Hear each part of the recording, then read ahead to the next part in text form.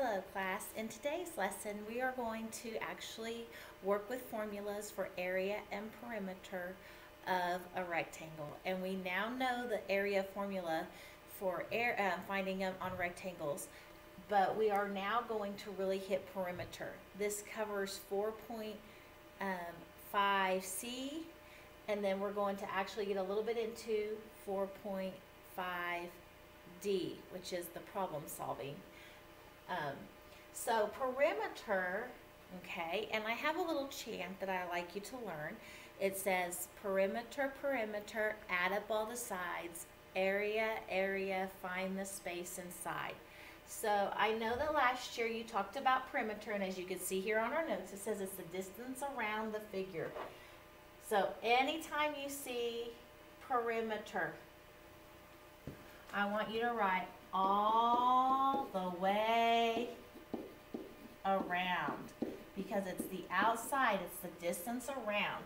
So go ahead and write that on your notes, all the way around. Okay?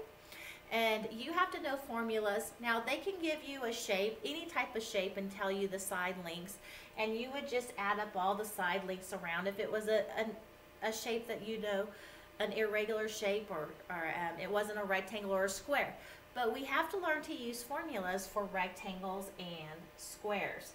So, the perimeter of a rectangle. So you're going to see, if I wanted to know the distance around it, this is a length, this is a width, this is a length, and this is the width. So if I wanted to know, I would add up all the sides. That's what my chant says, perimeter, perimeter, add up all these sides. That's the perimeter. So I have two L's and I have two W's, and that's what we put here. P is equal to two L's. They look like ones, but they are L's, plus two W's. Okay?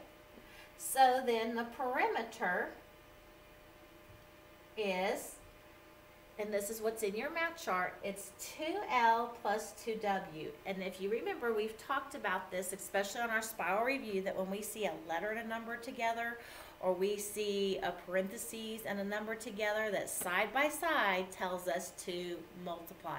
Side by side says to multiply.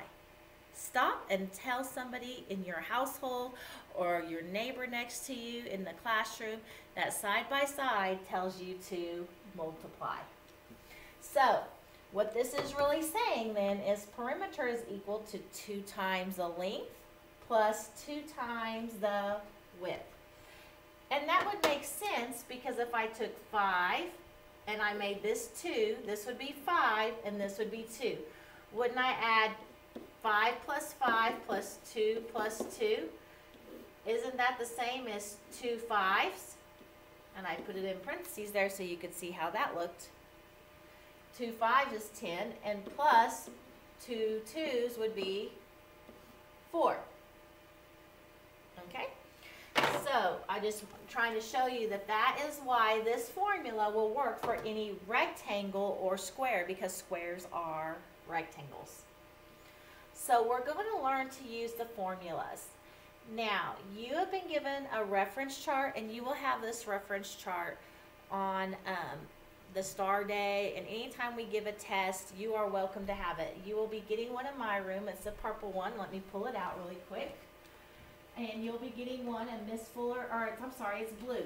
And Miss Fuller has one, and some of you already have yours. We've passed them out before, but I wanted to pick them up and really use them for this time.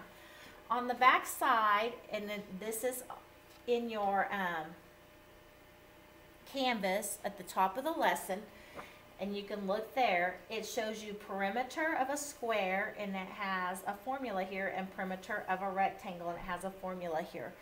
And I'll be pulling those reference charts up on the smart board later, but right now I just want you to see, I'm going to tell you what they are right here, but they have 2 of them for a rectangle. So hopefully, if you could look right here, the rectangle, the 2 that they have for perimeter of a rectangle is P is equal to the length plus the width plus the length plus the width, or P is equal to 2 times the length plus 2 times the width.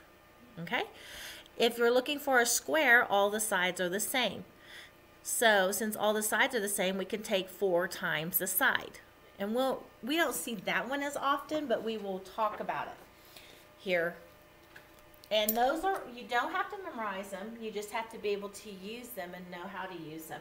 So if I'm looking for the perimeter of the rectangle, all the way around it, remember? And I know your teachers have taught you like a basketball rim, the round part of the rim, it's a round. You're talking about a round. To find the perimeter, you are going to write the formula for the rectangle. And all you have to do is look that up. P equals 2 times the length plus 2 times the width. Don't let it scare you that there's L's and W's in here. We know this is length and this is width. Now something they teach you, and they teach you this in algebra, and next year when you go into 5th grade and on to 6th grade, is anytime I replace a letter with a number, I put that number inside a parenthesis so I don't forget what I'm supposed to do with it. Okay, so this is a lot for our heavy brains to learn, but it's really important for us to kind of see it and to kind of do it now, especially since they give us this formula like this, but I know you guys can do it. So P, we always rewrite, and if you're a Miss Fuller in my class, you know that we're going to be having you write these formulas and work them down just like this. And we're going to do enough of them that it's going to start becoming natural for you, because in higher level math, you work these down. 2 times the length. So in place of that L, we're going to put 12 because that's the length. Okay? And now notice we're just doing a distance around here. Now we're gonna, all I'm doing is rewriting this formula, and in place of L I put 12, and then plus 2 times the width, and inside the, I'm gonna replace the W with the letter.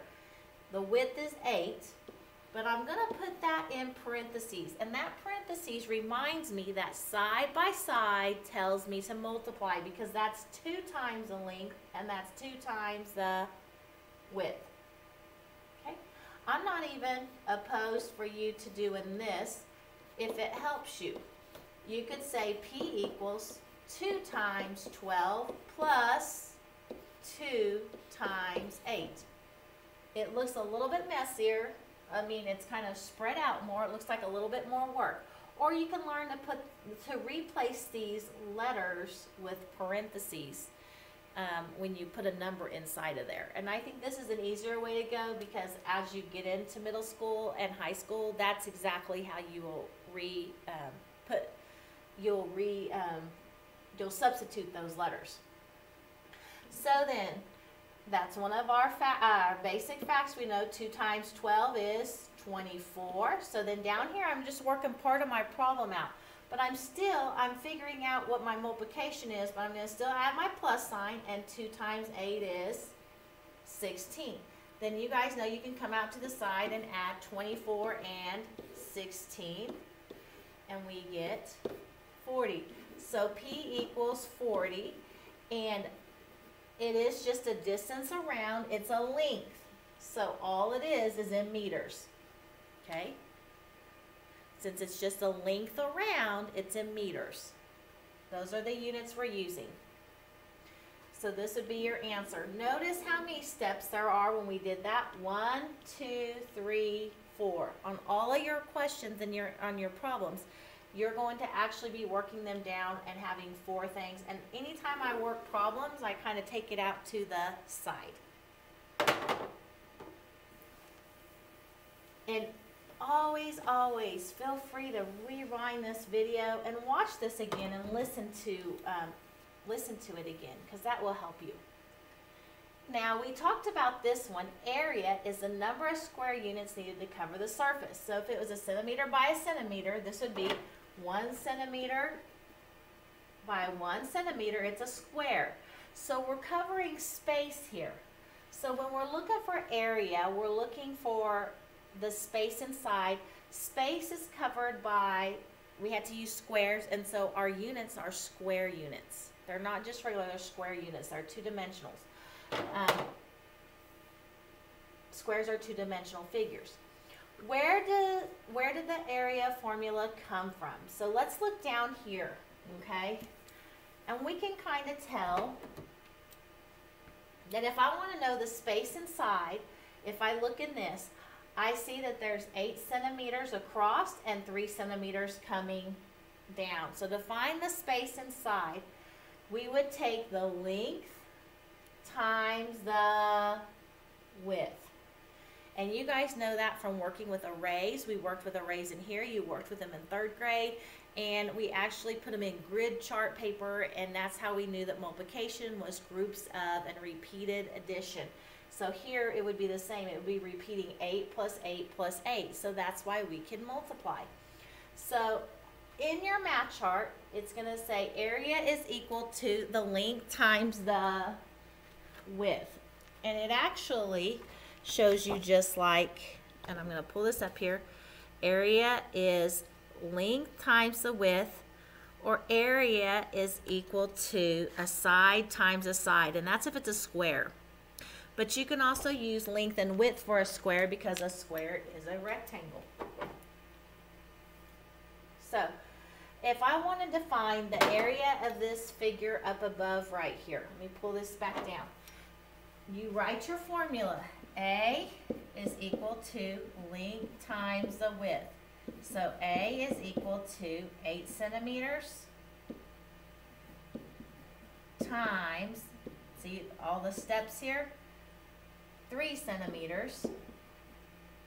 So area, and we times it, 8 times 3 is 24, and a centimeter times a centimeter is a centimeter squared. We can't forget that.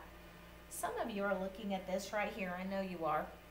And remember I told you if you have a letter and a number next to each other, it means to multiply. If you have a letter and parentheses or 2 parentheses next to each other, it tells you to multiply. If you have 2 letters next to each other, it's telling you to multiply as well.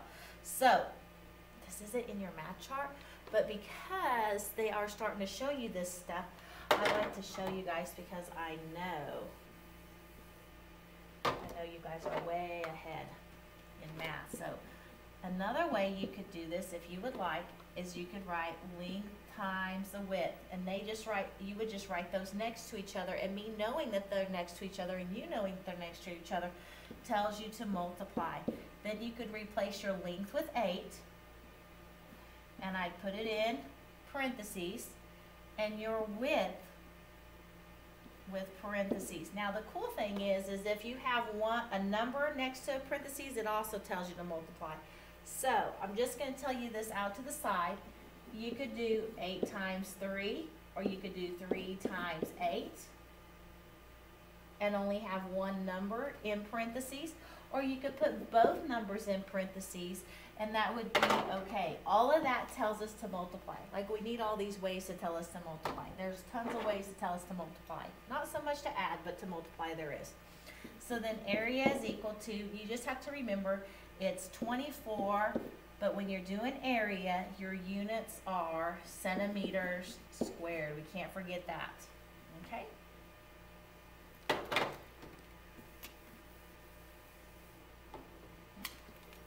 So find the area of a rectangle with a base of 15 inches and a height of 5 inches. So here, I put this one on here, I remember when we made notes, Miss Fuller and I, because the base is the bottom part of a rectangle. It's kind of like the base of the wall right here. It's that bottom part.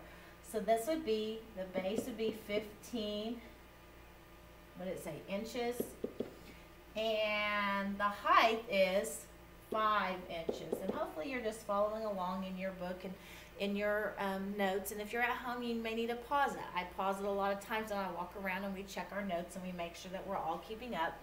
So this is the height. This is how tall that wall is. If I'm talking about this wall, the height would be how tall the wall is up here, and the base would be what it's on, the firm bottom part of it.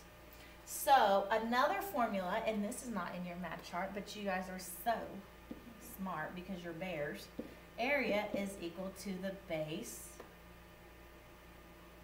times the height.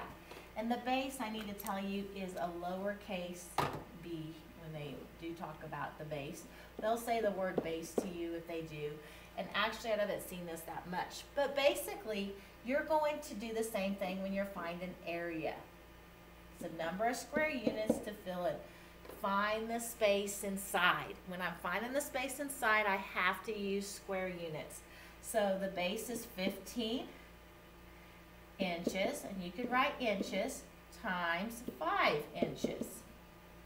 So then out to the side, 15 times 5. So area is 75 inches squared. Okay. And then here would be my answer. So I can see all the steps of working it down. When you're in higher level math, it's nice to look at the work going down because it helps you see if you did make a mistake somewhere, but it also helps us teachers to look and see, oh, are you really understanding what to do? And when you come down, are you getting all the steps to solve this problem? I mean, some of you can probably do this in your head, or most of you could just know that you're multiplying it. But using formulas are really a roadmap that tell you the answer. And so they're really, we want you to use them and to go back in there and to recognize them, because a lot of times they'll ask questions that way. Okay. On this one, it says find the area and perimeter all the way around the following rectangle. So we're going to find both, because on the worksheets that you have, you need to find both using the formulas. And you will pull your formula from your math chart. But since I know we're going to do the area first, and we just did that, area is equal to the length times the width. So it really just tells me what to do. If I understand this is the length, this is the width. So the length is 15. And if you want to put them side by side, that would be perfect. Use parentheses. If you want to do it this way, it's not going to be wrong. Times 13 feet. Ooh, we get some great practice over here with our 2 by 2. Okay, don't forget you got to make your turtle head. 5 times 3 is 15. 3 times 1 is 3, plus 1 is 4. Lay that egg, cross off, check off. 1 times 5 is 5. 1 times 1 is 1. Add down, we get 195. So the area is 195 feet squared, or square feet. We can't forget with area that our units are squared, okay? Because I'd say, what did you measure that in, a length? You had 195 feet from here to, you know, however far that is. That's quite a bit of ways, but, you know, they're not going to know you're talking about space inside of something unless you're using squared units to know that. Perimeter, you write the formula down, which you don't have to memorize because this is in your math chart. That's what's nice about it. You're going to have formulas given to you all the time, all the way up through high school on your math charts. They give you these formulas for all these different things. And all you have to do is plug into them. It's basically giving you the answers to all the stuff. So here, side by side says to multiply, so that's 2 times the length. And so in place of the L, I'm going to put a 15. And I'm showing these steps as we're doing it. 13. All I'm doing is rewriting this formula, but replacing the L and the W. That's all that we're doing there. Then we're going to work this problem out, but I still know it's the perimeter. 15 times 2, most of us know that one in our head, is 30. Plus, I'm going to work this out because it's saying to times 13, and most of you could probably do that in your head, but you know, it's always, if you need to, go out to the side and work that out. It's 26. Then this tells me exactly what to do. I need to take 30 plus 26, and we get 56 feet. And since that's just the distance around, that's why the units is are feet. We're not using squares to measure that. That's just a length.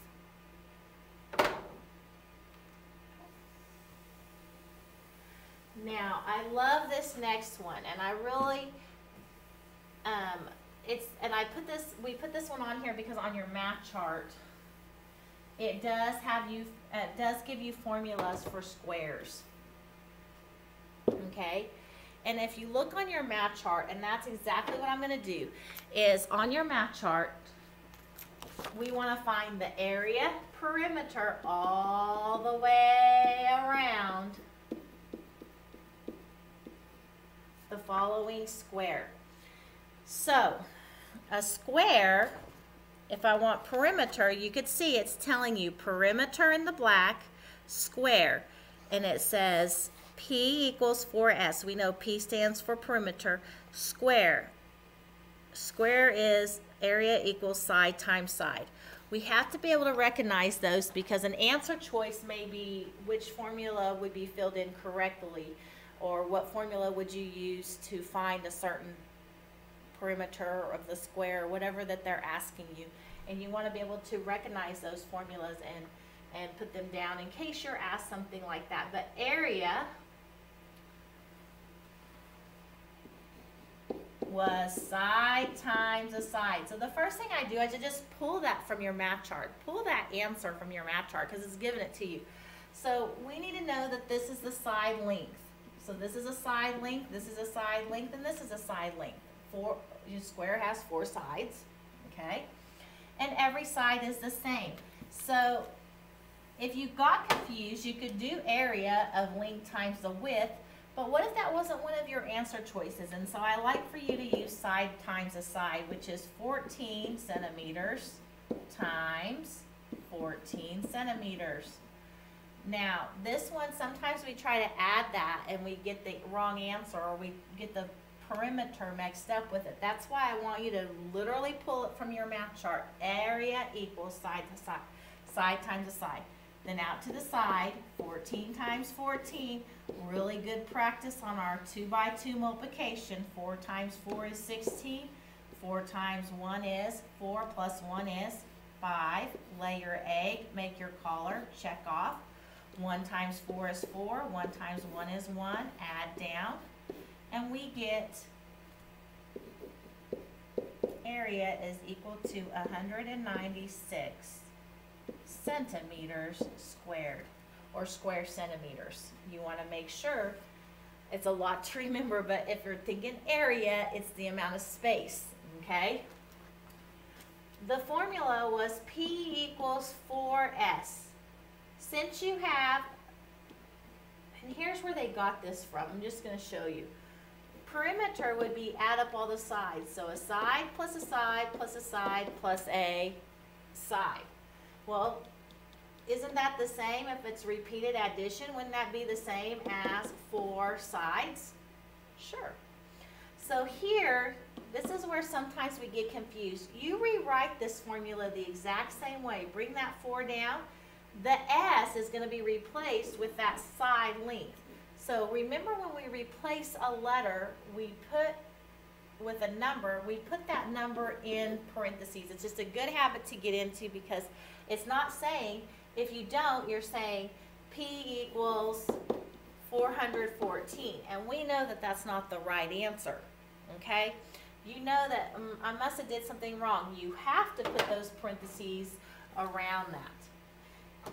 And so then, out to the side, we're going to multiply. That's telling us to multiply. 14 times 4. 4 times 4 is 16. 4 times 1 is 4, plus 1 is 5. So the perimeter is 56 centimeters.